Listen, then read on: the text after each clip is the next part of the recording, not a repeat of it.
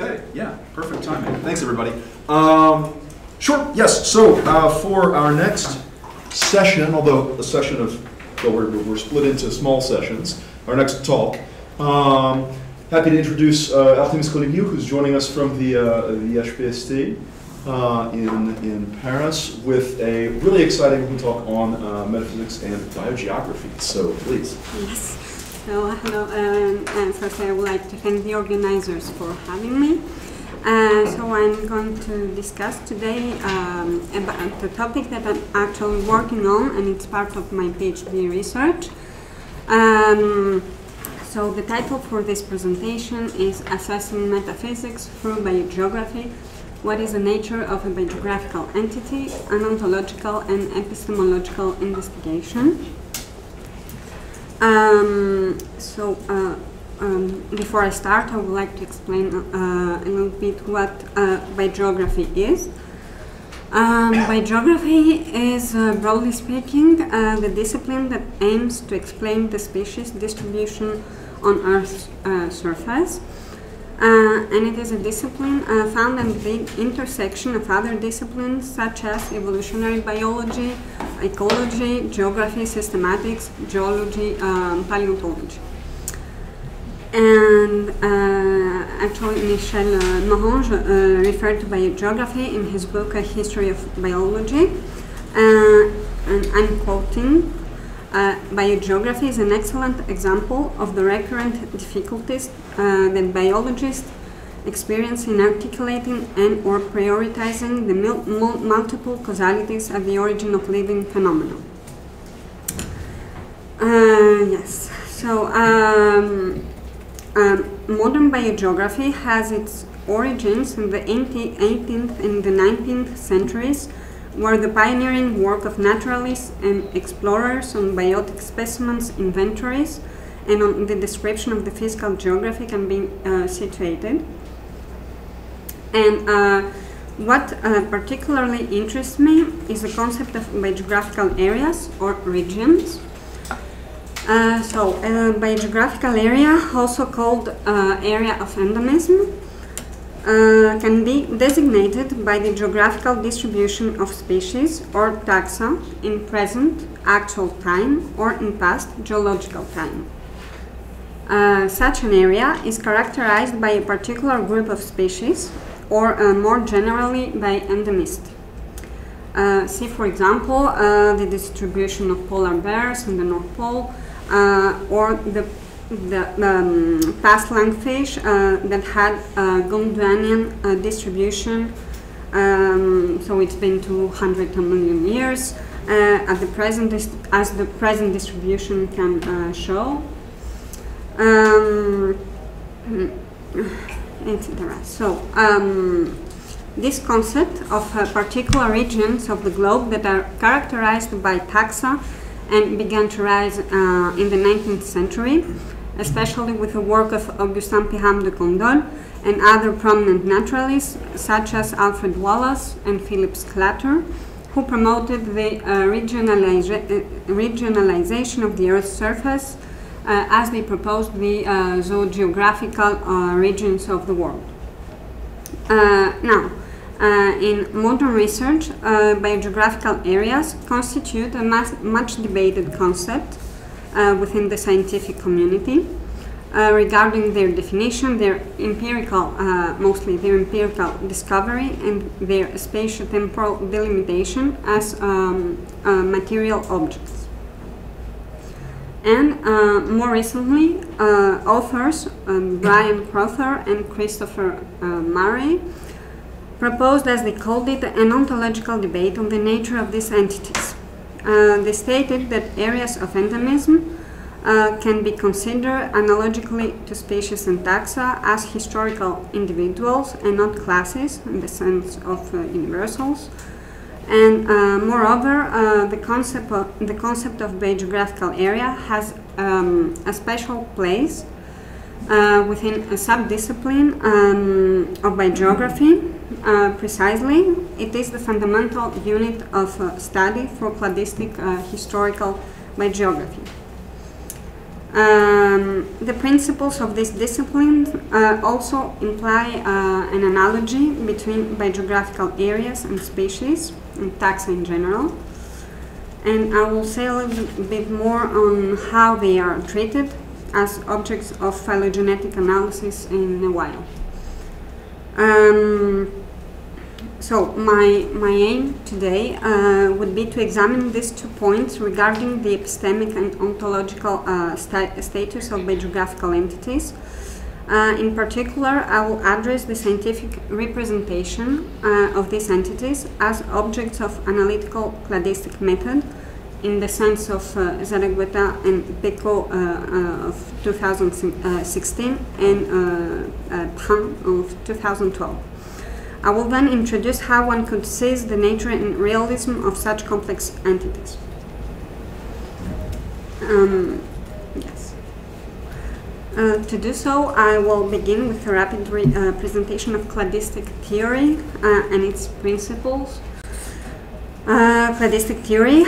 So the theory of phylogenetic systematics relies on descent with modification and on homologous traits between organisms, so that relationships of propinquity can be inferred.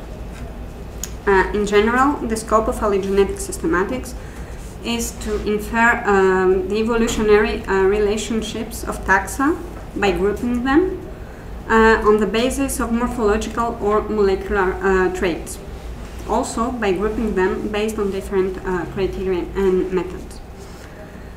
The relationships of propinquity are then translated into phylogenetic trees or taxa cladograms, as you can see.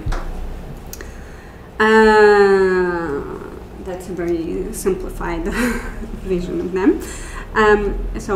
Cladograms are actually graphs formally represented by dichotomous trees, and in a cladistic framework they translate degree of propinquity. Taxa are then considered as sets of classes in the mathematical sense of set theory, and as Zaragoza and Pecot put it, and I quote them, taxa are treated by a method of analytical abstraction. In the details of the exact procedure would be out of scope today. Species and more inclusive taxa are treated as mathematical absolute objects by this by an analytical method in a Cartesian sense. With that assertion in mind, I will now pass on biogeographical areas. Cladistic biogeography had been founded by systematists Don Rosen, Garrett Nelson, and Norman Platnick in the 70s and the 80s. And the aim was to discover general patterns of geographical distributions of species and taxa. For that, Rosen in 1978 was the first researcher to derive area cladograms from taxon phylogenies. And the general principle for this was to replace taxa on a taxon phylogeny by the areas in which these taxa are distributed.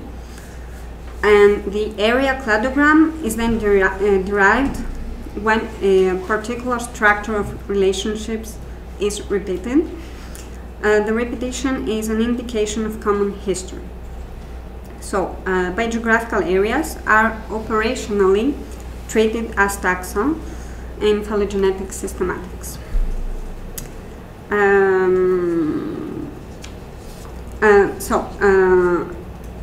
An interesting philosophical consequence of the formal approach of cladistic biogeography is that one can assign to biogeographical areas an analogous status as that of species, but in a more integrative level. Precisely, biogeographical areas would designate units of biodiversity, but also evolutionary units. The latter is supported by an explanatory model based on a process called vicariance. Vicariance is the name for biogeographical diversification and is a process very similar to that of allopathic speciation. Allopathic speciation had been proposed by Ernst Mayr in the 40s regarding the interruption of the flux of genes of a population by a physical barrier so that new species populations could arise. Now, Vicariance describes an analogous process. An initial biogeographical area is fragmented by a physical barrier of large scale. That could be the fragmentation of a continent, for example, or diverse geological events, the formation of a river, something like that, a forest or a mountain. And so this barrier would affect at the same time the geographic region, but also the species that inhabit that area. So the initial area is differentiated in the course of time to different areas. At a macroscopic level, Vicariance explains the diversification of biogeographical areas and their differentiation, and shows the causal links between species evolution and their geographical distribution. Even if a scientist could face many difficulties, such as migration and dispersion of single species lineages, events of geographical reticulation, etc. One of the scopes of cladistic biogeography is indeed providing a historical explanation which juxtaposes biological and geological geographic data so that hypotheses of macroevolution can be inferred. Now that I have rapidly exposed these 10 points, I would like to investigate some epistemic and ontological difficulties that arise and then discuss a little bit on nature of biogeographical areas. Firstly, I would like to address the philosophical attempt of authors Crowther and Murray of 2011 and of 2015, who stated that biogeographical areas are historical individuals in the same way biological species are. Likely, areas of endemism consist of parts, the species that inhabit the area and the area itself. The combination of these two parts makes up a whole, which is thereby an individual, so the area of endemism. Furthermore, such an area cannot be defined by intention, it cannot be defined by intention, a list of specific properties found to every area of endemism, but on the contrary, it is defined by ostension. By different examples one can find in nature. This kind of entities exist historically in the sense of a unique realization in time and space, and even though they have fuzzy spatio-temporal boundaries, and they also respond cohesively to change. So I would like to examine the assertion individual of these authors. Crowther and Murray implied that if a species is considered an individual, then a biogeographical area is too. These two authors applied, in fact, the individuality thesis of David Hall and Michael Ghislain to areas of endemism. Crowther and Murray claimed for an ontological debate on areas between individual and classes, and opted for individuality, but they did not take into account the fact that assumptions on biological species are largely based on the observable objects on which a scientist rely on too, which are the organisms in general. Biogeographical areas are not, at least in a direct way, the same observable materialistic objects. in the case of biogeography, I think it is intuitively demanding to apply a strict ontological analogy between biogeographical areas and species, based solely on the individuality thesis in order to address the nature of biogeographical areas. Some attempts taking into account the individuality of ecosystems, namely their degree of individuality as proposed by Inman in 2014, would probably be a more appropriate solution to invoke for biogeographical areas too. Moreover, the thesis on species individuality had been continuously discussed within the philosophical and scientific communities. For example, Jean Gaillon highlighted the fact that they are not the species that exist in space and time by birth and death, but organisms are. Indeed, many scientists support that species would rather designate taxonomic rank, so a category, and that would make them human conventions, and I cite the work of Guillaume Lecointre, for example.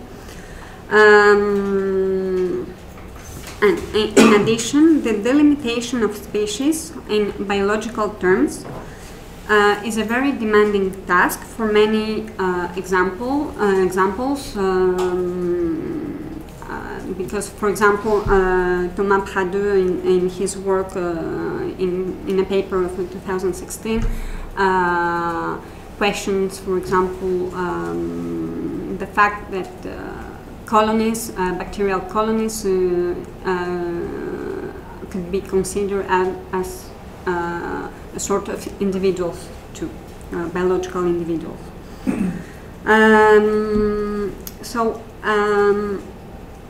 I would propose that the debate on whether a biogeographical area is an individual or a class would rather rely on epistemic investigation than ontological. And as I have shown, it would probably be more appropriate to extend this kind of debate on the operational level of scientific method and representation models. Moreover, biological classification, largely elaborated by the discipline of phylogenetic systematics, is based on species concept and thus on organisms, seen as biological individuals. At the same time, they are methodologically represented as classes. So the debate, namely ontological, between individual or class, could bias the scientific endeavor because, in fact, there is a gap between the operational level of representation, the empirical level, and lastly, the ontological level. Indeed, the non-clarification of this gap has led researchers to state that the ontology of areas of endemism, based solely on whether an area of endemism is an individual or a class, in an effort of biogeographical classification, is of no interest for the scientist. That was stated by Malte Ibach and Michaud in 2017. And as I have shown, this kind of inquiry would rather concern scientific method and epistemic framework than mere ontology. So the term species, as the term taxon, designate actually classificatory concepts that are constructions and that are applied most of the time to individuated objects, so single organisms or even groups of organisms that can be observed. So, as I said, I would rather account for the operational delimitation of areas of endemism, so how to delineate such an area in space-time, which criteria, which level of endemism, for example. Those are questions that I think are critical for a scientist to endeavor. And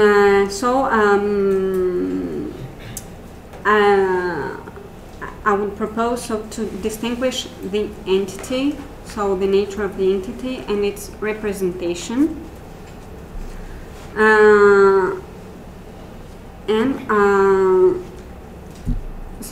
Nevertheless, that would be my last proposition. The ontological investigation of a biogeographical area would be of great interest if related to a historical approach to these entities, which also applies for species. And this kind of approach would imply causal explanations or explanatory models like vicariance or allopathic speciation, and would take into account contingency. Biogeographical areas would then be considered as realistic, historical, and natural entities endowed with an ontological status analogous to that of species in evolutionary biology and systematics. I think I'm going to finish here.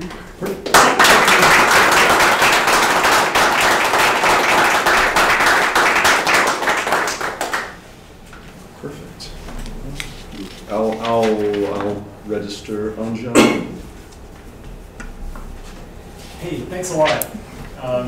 That was really great, and I like the idea of just thinking about geographical areas as entities. I think that's really interesting. But I wanted to ask you about what some of these people have in mind. Like, I think it was Crowther and Murray, when they talk about areas as individuals. Because, you know, you can certainly think of, you know, in climate science we do this, and various other areas we think about this. We think about parcels of geographical area as a parameter, right, in describing the phenomena that we're interested in. But do they give a reason for thinking about it, these things as individuals, in the way that we as philosophers would think, you know, individuals are distinct from classes, they have different kinds of properties, right? Do they give a justification for thinking about them in terms of an ontological category, the way that we might think? Is, you know, because even in Giselin and Hull, when they talk about species, they say, well, they're individuals. And when I hear that as a philosopher, I think, well, you know, individuals, there are interesting things to be said about them. There are part-whole relations that distinguish them from other kinds of assemblies of things, and so on and so forth. And I'm not sure they thought about these things as carefully as we might like, right, to justify a label individual.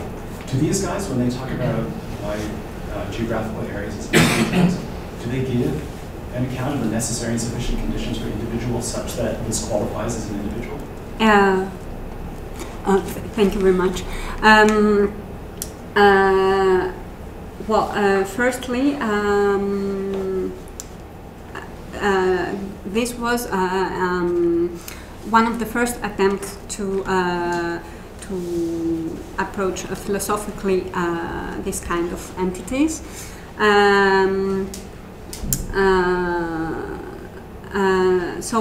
The authors are scientists that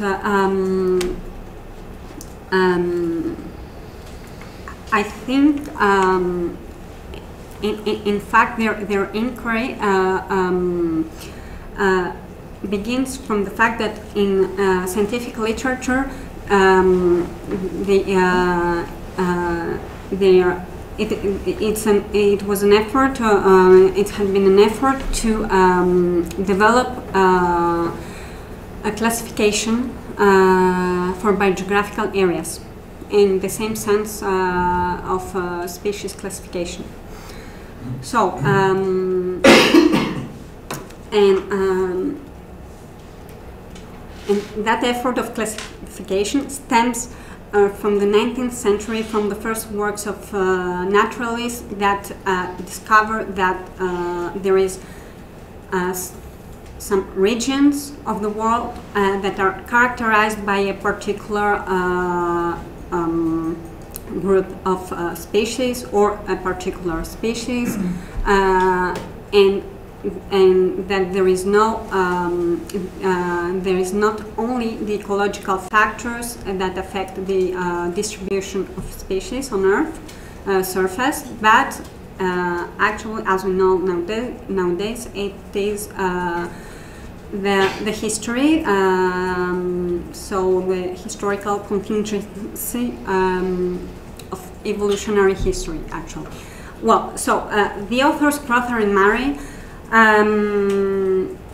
I think they proposed,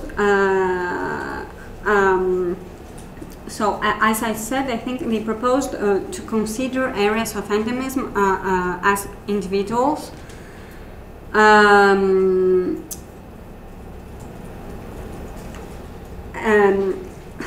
Well, in biology there is a debate that continues on whether an entity, so a species, is an individual or a class. But what I tried here to rapidly do, is to show that this debate, it's not only an ontological one, but it is based on scientific method, because actually species are represented, that is what I would like to highlight is that are represented as classes by models and algorithms. And I think this point it's not very clear within the scientific community.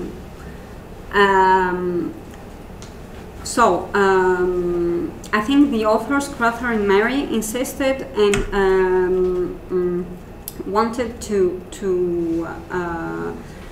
describe areas as individuals. And they described actually what they said. It's that we cannot assess areas. We cannot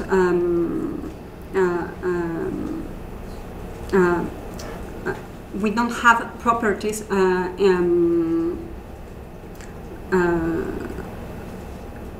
properties that are sufficient and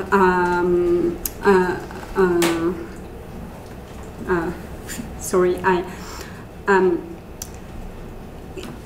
actually areas, they don't have instances. So we don't have properties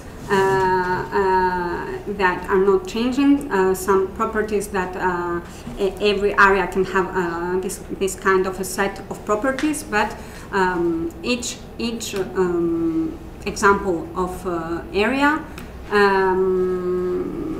has its own. It is composed by parts. So these parts are species and the region, the geography, the geographical region, and they change through time. In the manner of evolution. So that's why, and this is a very similar approach that we use in biology for species. But I tried to show that firstly it's not simple because species already we have organisms to species are treated by organisms, but for the geographical areas it's not the same. We don't have the same objects that are directly observable and that can be considered as individuated objects.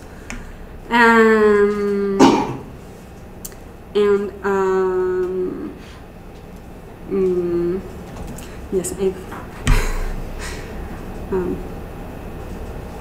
don't know if I have finally answered, but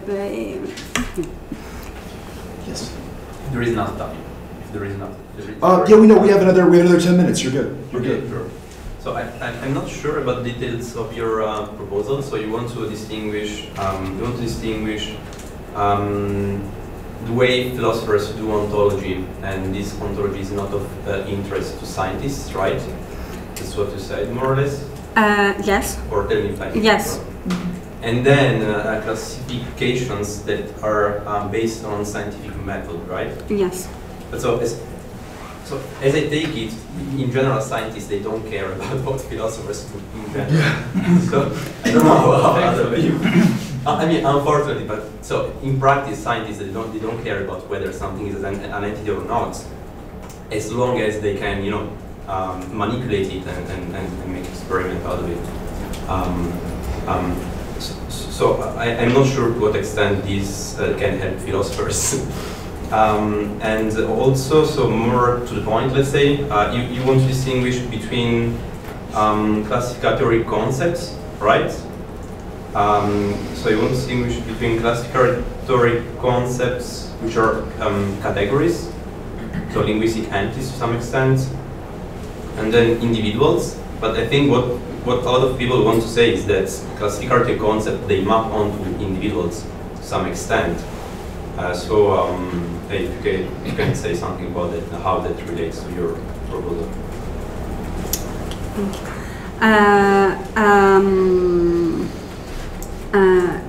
So firstly,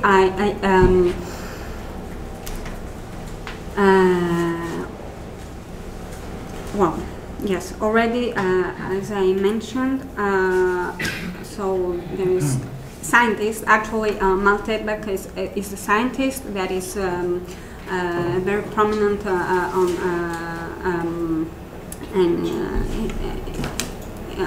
he's working on classification of biogeographical areas. So he has stated that actually an ontological investigation would be of no interest for a scientist, but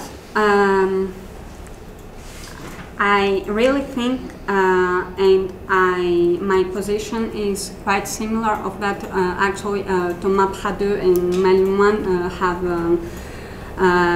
wrote a paper recently that is about doing philosophy in science, and I think it is important. It is actually very important for scientists to let philosophers investigate the entities and concepts they are working with, because a lot of the time there is scientific stagnation. The scientists are debating on things that are not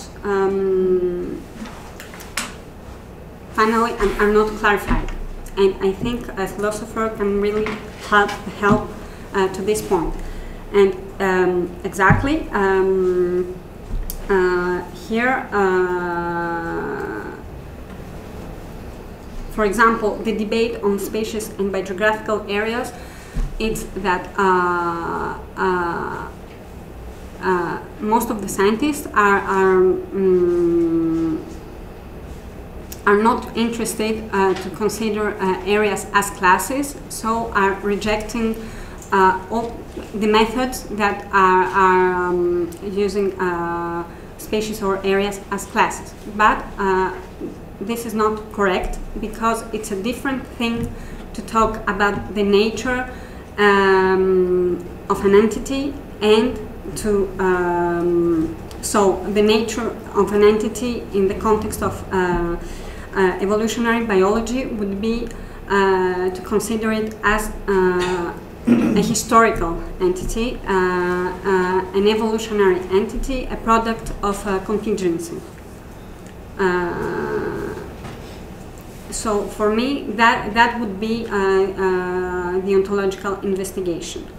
And on the contrary, the discussion on whether such an entity is an individual or a class would be more of an operational investigation, how to delimitate such an object, such a material object, and how we represent them, within scientific methods. Because all these entities are nowadays represented largely by methods implemented by algorithms and mathematics. Yeah.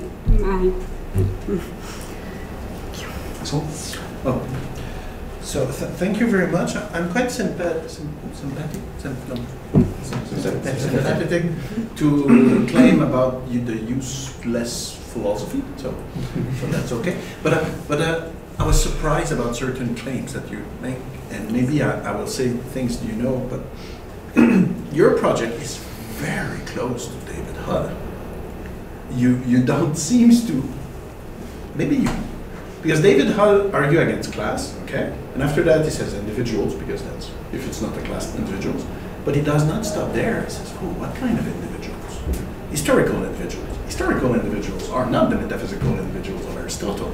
And after that he spin in gen identity stuff, and it's exactly what you need, because gen identity is a way to individuate individuals that is very close to practice. So you look at how scientists individuate stuff through time, and you call that gen identity, and that becomes, we can discuss, is it metaphysical or not, or is it metaphysical enough?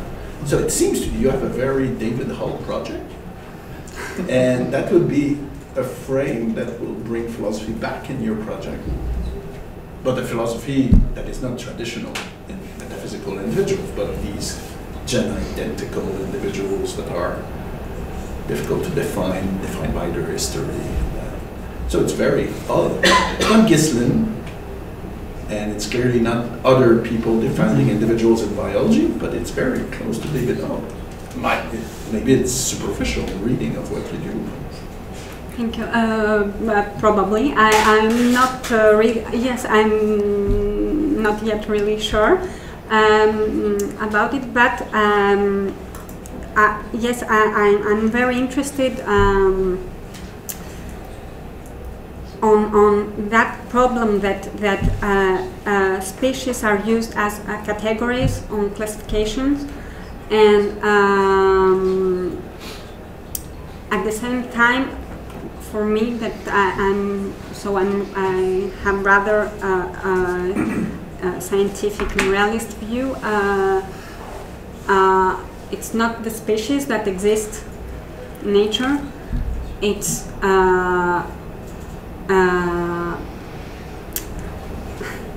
it's the object, so organisms, but even that question is not a simple one, because after that we have to question what is an organism, what is a biological individual. As I said, there is an effort there is a work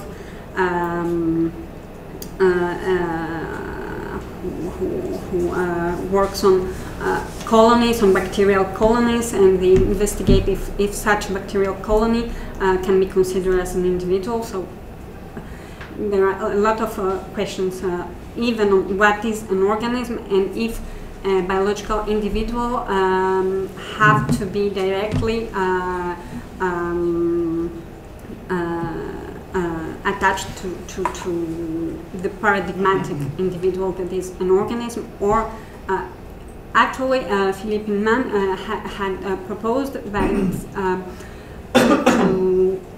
for ecosystems, for example, that they could be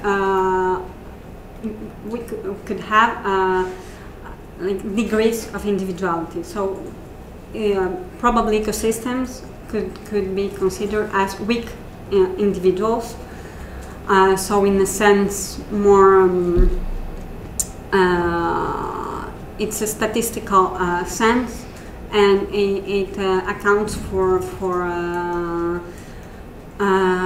environmental factors, the interactions at same place and same time of all the abiotic and biotic factors. So probably that would be appropriate and accurate also for biogeographical areas. But biogeographical areas have a different characteristic. Sorry, I think we have to leave it there. My apologies. Oh, okay. We have 5 minutes for the next call. Thank you so much.